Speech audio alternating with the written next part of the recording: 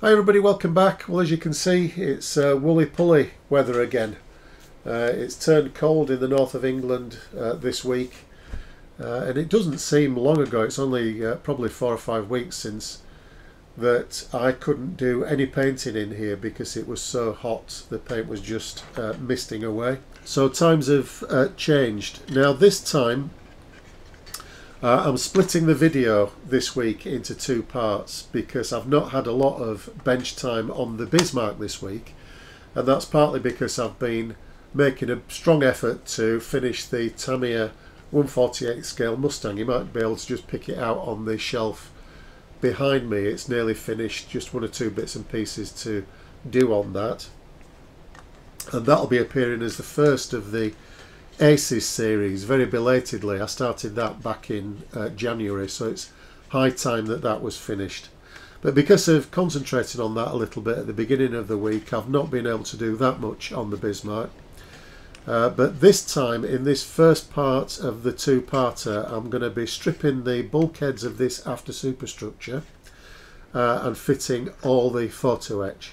And then in the next part, which will follow on in the next couple of days, I'll be doing the rest of the detailing, so building some of the other platforms, detailing the hangar in here, and also fitting some of the wooden decks. Both of these superstructure levels have wooden decks on them, so I'll be fitting those. But in this one, as I said, I'm going to be doing the photo etch work. Now, a lot of it's very similar to the superstructure work that I did earlier on in the series on the superstructure decks, the ones below this.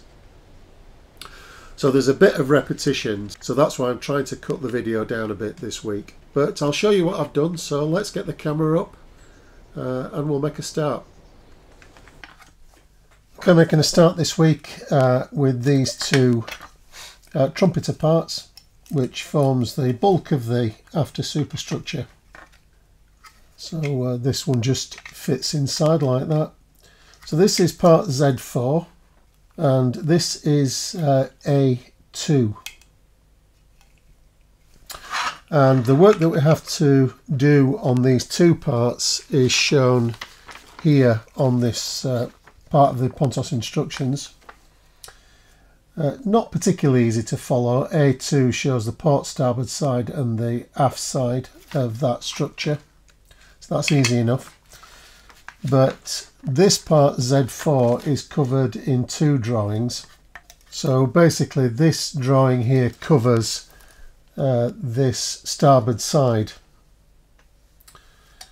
and the drawing above confusingly shows the port side and the wrap around the aft side as well. Once you've worked that out, it's not too difficult. So the first thing we've got to do is to clear a lot of this detail, not all of it though, some of it has to remain. The bits that remain are shown in grey on these drawings. So we're just going to have to be careful not to take off more than we need to for these parts. So I'm going to start off with this smaller section, and I'll use a combination of files and a chisel blade knife to get this detail off.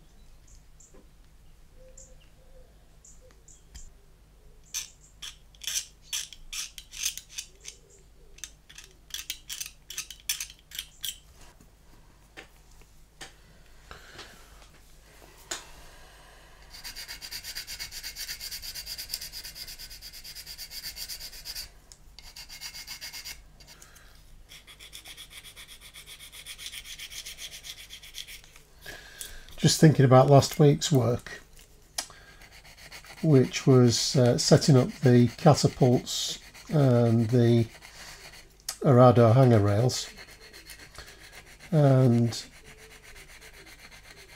I think I mentioned in that I wasn't happy with having the Stodorado in the hangar right next to the aircraft on the catapult, and I think quite a few of you agree with that. It's a bit crowded, so I have decided to alter the configuration and put the Stodorado into one of the funnel hangars, and I think that'll balance out the composition a little bit better on the model. I wasn't quite sure how the aircraft was stowed actually, and that's what was holding me back from making a decision, but I got a really helpful email from Casey this week with some photographs. They're actually of the Tirpitz aircraft and hangars, but it confirmed that the aircraft could be stowed either way, either nose in or tail in to the hangars. And I think on reflection I'm going to stow it nose in, so the tail will be sticking out of the hangar door at the back. And throughout a build like this,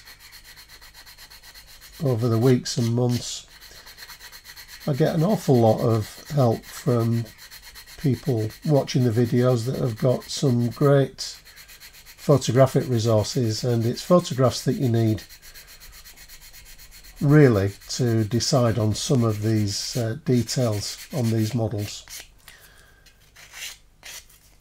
And the help I get from people is just absolutely incredible really. When you're doing a complicated build like this, it's really helpful. Saves time trawling around the internet myself when I can be in here actually doing the build. So those of you that have helped me out in recent weeks with this Bismarck build, as I said, it's much appreciated.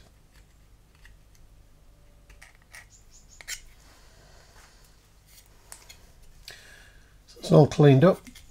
I've made a nasty gouge on this vent here, so hopefully the Pontos brass replacement will cover that up.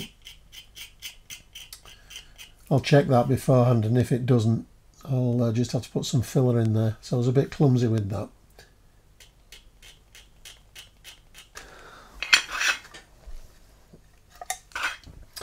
Next we'll clear this part Z4, and there's quite a bit more to do on this.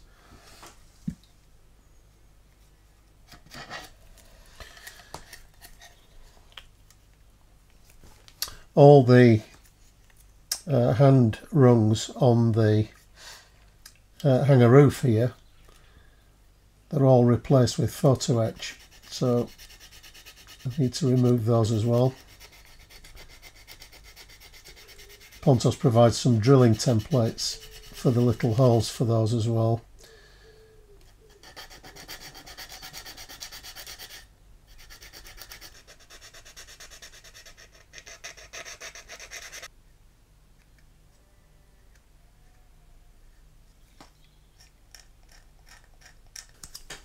Now on a door moulding like this here,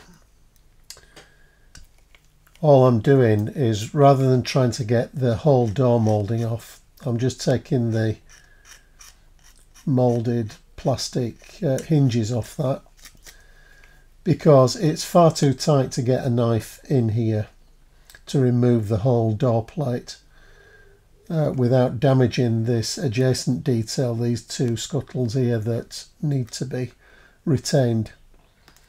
So I'm just going to err on the side of caution and just remove the surface detail on that door so I can put the new brass door over the top of it.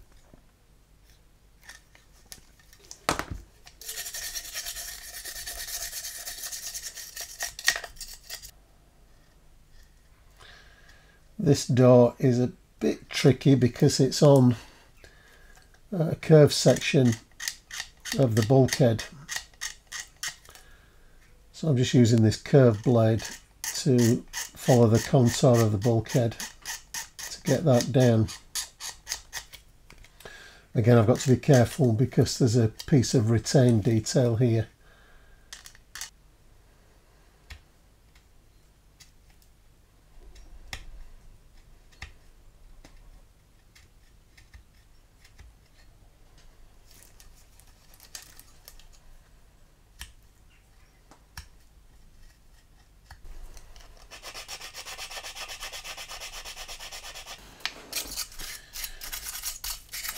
So I think that's cleaned up. It's quite a lot to get off that for such a small part. So that's ready for the photo etch. There's also some bits and pieces of Trumpeter plastic to go onto these as well, so I'll probably fit those at the same time.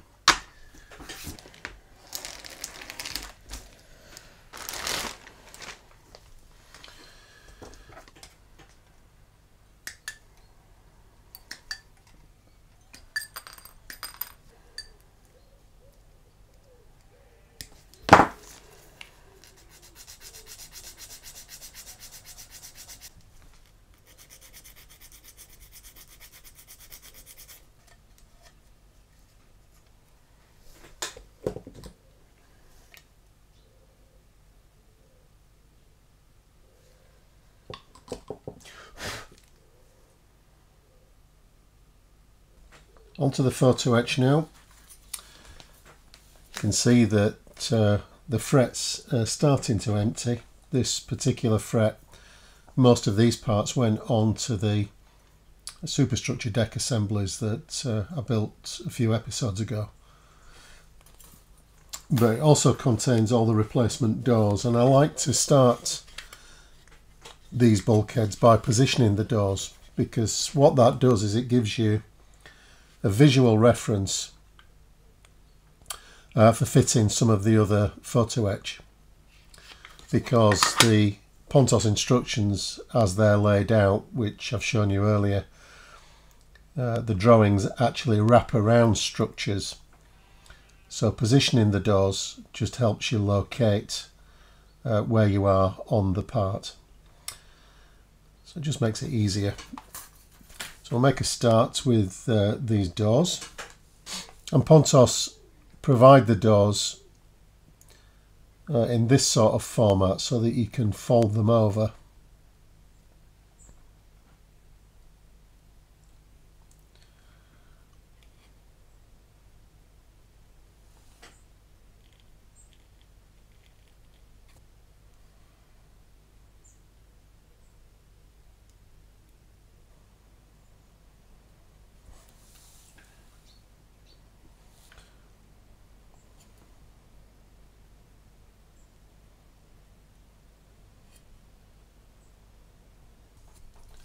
Another trick that I've found is helpful with these type of drawings is to just mark off where the bulkheads change angle. It just helps to locate the parts again.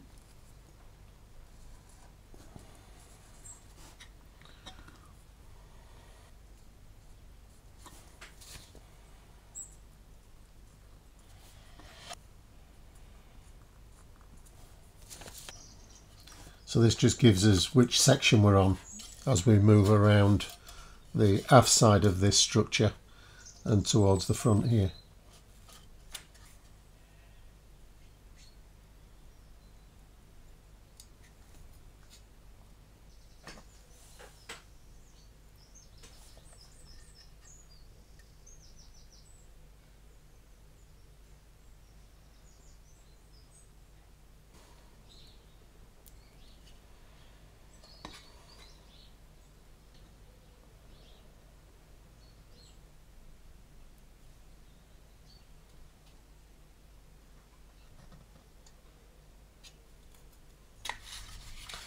All the doors are fitted there, and actually there's an error in the Pontos instructions which tell us to fit a door here on this protrusion, and it wasn't. It was some sort of cupboard, probably an electrical cupboard.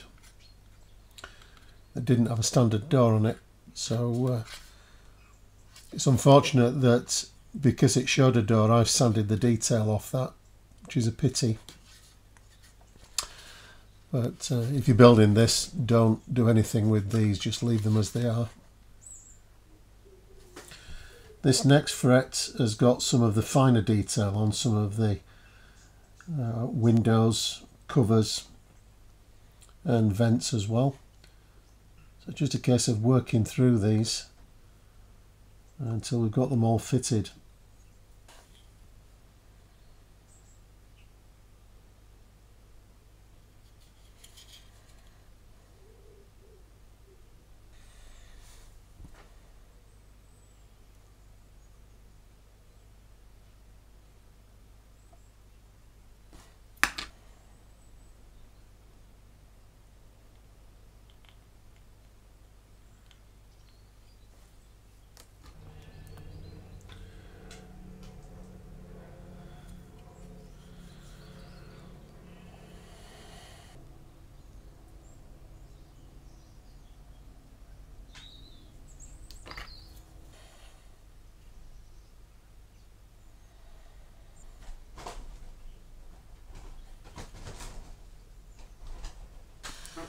The next step with these bulkheads is to fit this very fine strip of brass all the way around.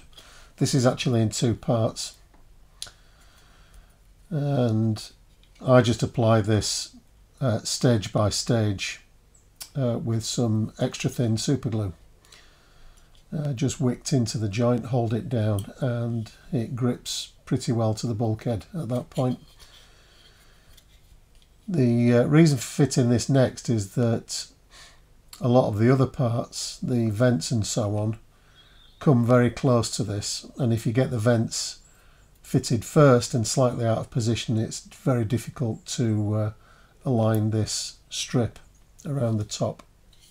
And the thing is with fitting this is that often it will only go in one position.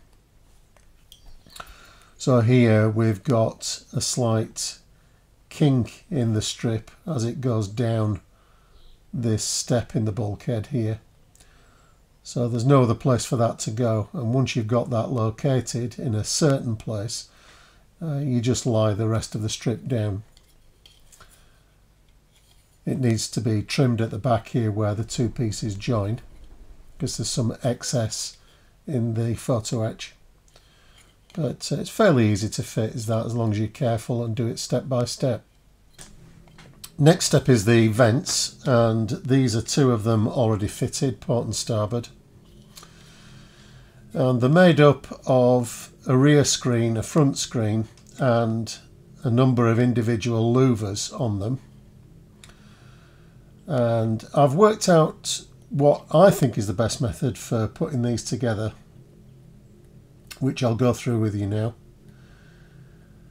They are fairly awkward, or at least getting the louvers in position and getting them reasonably straight is the hardest task, really. If you don't get them straight, they just look a bit untidy. But we'll do the next one on camera. I'm not going to do all of them. I think I've got about 8 to make on this assembly, these two assemblies. So I'm going to do this large one here that hopefully will cover this gouge up. You can see the number of vents here.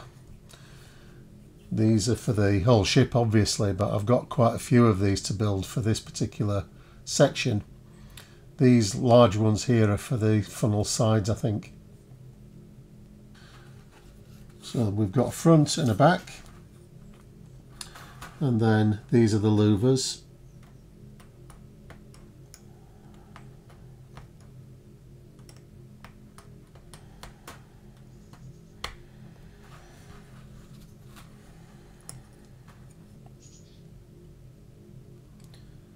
That's good, we will cover that scar up. So put the mesh on first.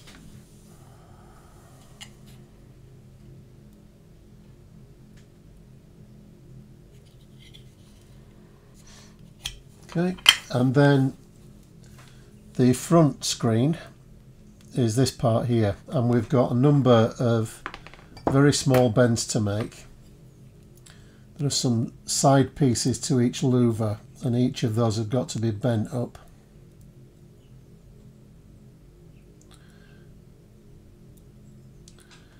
So in this particular case there are 9 louvers on each of these vents. So these are quite time consuming really. They probably take a good 10-15 minutes each. And I've just counted up, there are 7 to make in this particular assembly. So I'll just make sure all those little, I suppose the rests really for the louvers, just make sure that they're at 90 degrees. And then we place that on top of the part that I've just put in. Then that goes down on top of the screen, just making sure that we've got the louver supports the right way up.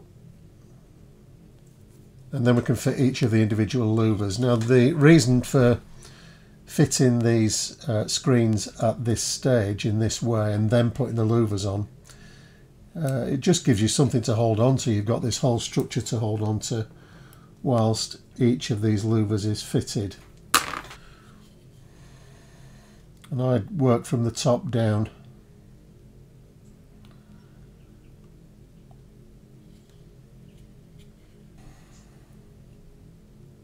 Just while I'm fitting these, just going back to the point I was making about the help I get from viewers building these models. I've had a couple of other people contact me over the last week or so. The first is Christopher, who I think is in Malta. I'm sorry if I've got that wrong, Christopher. But he sent me an enormous file full of reference photographs for the Bismarck, which is really, really helpful. The photographic reference, as I said, is the thing to get if you can, and this file is absolutely invaluable, so thanks for that. The other person that has been a support right from the start of this build is Klaus, who again has sent information through and given little bits of advice on the configuration of the model. So Christopher and Klaus and Casey earlier on, thanks for all that support. It really does help the build. It also means I've got no excuses for getting things wrong with all this fantastic reference. Sometimes they're just a little bit awkward, they don't want to come off the tweezers. Sometimes they come straight off like that.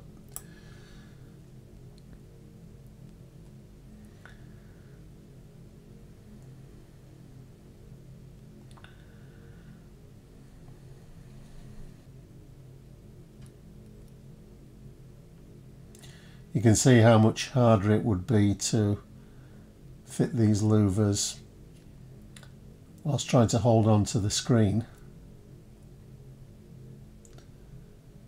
So I'm much happier with this method of doing these. I've learnt a bit late in the day, unfortunately, since I've already built quite a few of these already on the lower bulkheads. I was just a bit reluctant again to come off.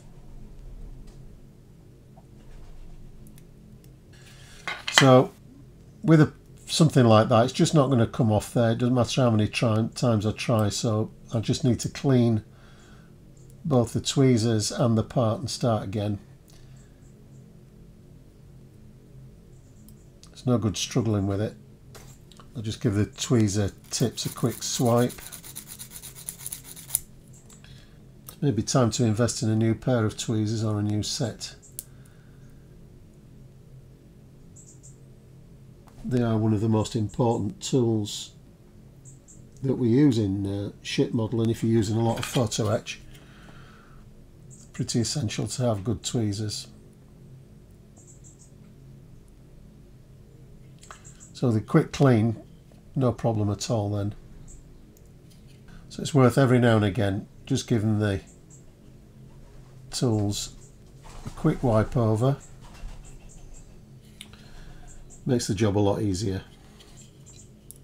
So I've got another 4 of these to do, which I'll do off camera, come back after that. But you can see the idea that fitting the screen onto the bulkhead first and then the louvers, it's just easier, gives you something to hold on to. This set of vents is the trickiest of the 7. You can see the size of each individual louver, so there are 28 of these louvers to fit. They're about, what, 2.5 millimeters wide. It's at times like this, fitting these tiny pieces of photo etch that you wonder whether it's the same thing to do, really. Does look nice when it's finished though.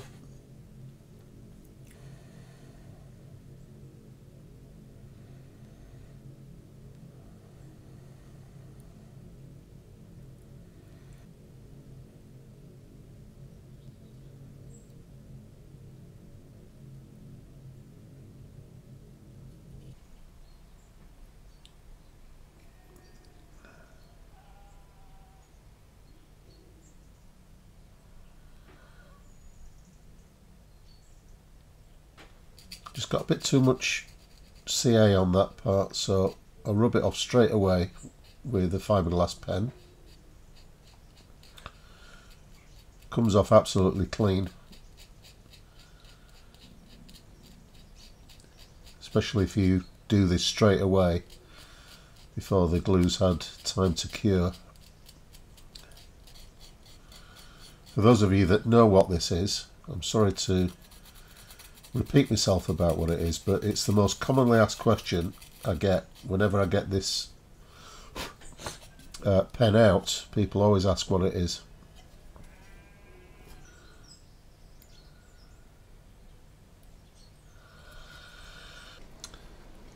Okay, so I've been all around these bulkheads,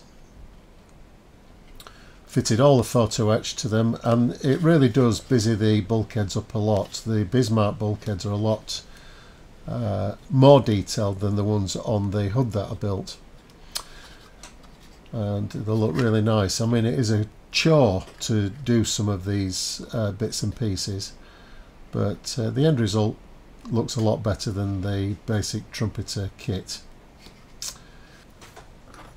The only thing that I've got left to do are the ladder rungs on this starboard side. I've fitted them to the port here. There's 2 sets going up the bulkhead of the hangar and onto the hangar roof here. They're fitted in exactly the same way that I did a few episodes now ago when I fitted these similar sort of ladder rungs onto the stern of the ship. So it's the same method. I'll just do 1 or 2 on this side just to show you again, just as a reminder, but I'm not going to do them all on camera. We use these templates that Pontos provide, and these are pretty essential really. It's not possible, I wouldn't have thought, to fit these ladder rungs without these templates. In this particular case, this forward template has a fold on it, and that helps us to locate the part precisely onto the bulkhead, onto the angle of the roof like that. And I use some clear tape to fix them into place, because you don't want these templates to move around. Once you start drilling, it's important that all the holes are consistent, so they need to be secure.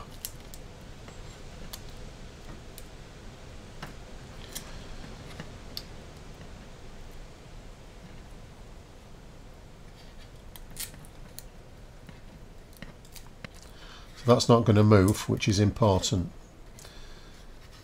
because the precision of the photo etch rungs is so fine that if you get these holes slightly out of line, they're not going to fit.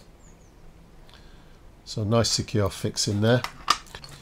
And I use a 0.3mm drill,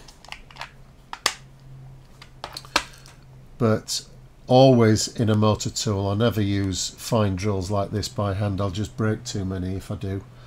The motor drill just is a bit more positive, I think, when you're using a fine drill like this.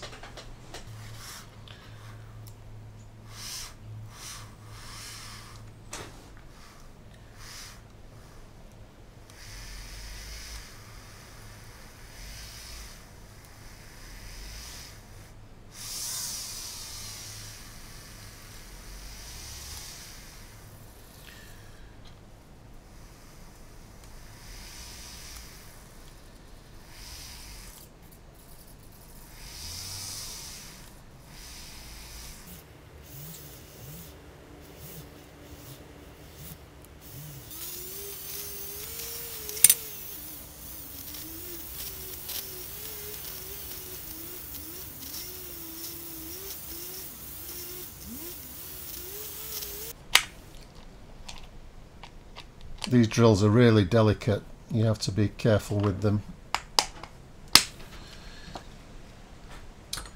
And I'll carefully remove the tape. I don't want to pull any photo etch off, so nice and gentle.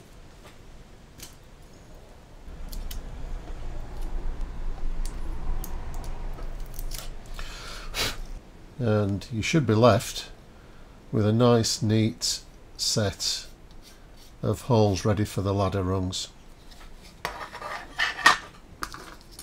And you can see how many we have to fit on the ship altogether. There's several rows here,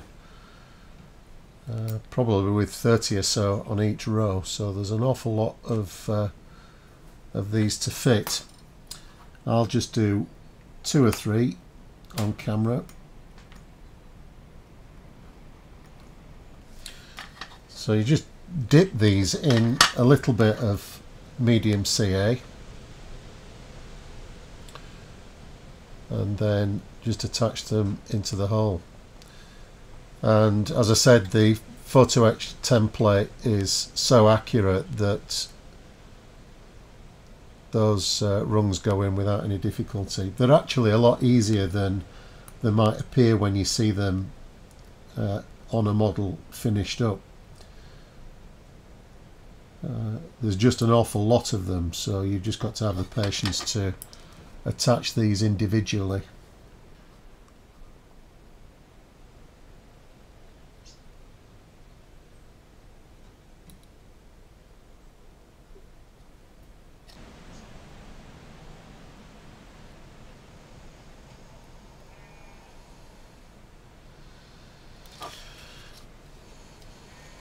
So that's how it works. As I said, I'm not going to do the whole thing on camera, but eventually, if you work methodically, you just get down to all these fitted. I think there are 21 or 22 just on each side. But they are a big improvement, as I said, on the Trumpeter, so it's worth doing those. So I'm going to call that it for this particular episode, but as I said at the beginning, this is a two-parter really. My aim was to get the photo etch done in this first part, and then I'll move on in the next part to prime, paint, and add some more detail to this structure. We've got some boat racks to fit on the side of the hangar here, and some photo etch associated with that as well. We've also got the rangefinders to fit on the back here, and hopefully I'll be able to fit the wooden decks. These 2 decks here are both wooden, so we've got those in the Pontos set to fit. So a little bit more work to do on this, which is why I've split the episode up this week into 2 parts. So I'll be moving straight on with the work that I've just described, and I'll be posting a video on that early next week, so this 2-parter will be done by probably Tuesday. And then hopefully we'll be moving on to something else for next week's premiere, which will be Friday night. So I'll hopefully see you for the second part of this particular part of the build. If you put your notifications on, you'll get a message to say that that video is available. As I said, it's probably going to be Monday or Tuesday next week. So I hope you can join me for that. In the meantime, look after yourselves, everybody, and I'll see you in a few days. Bye for now.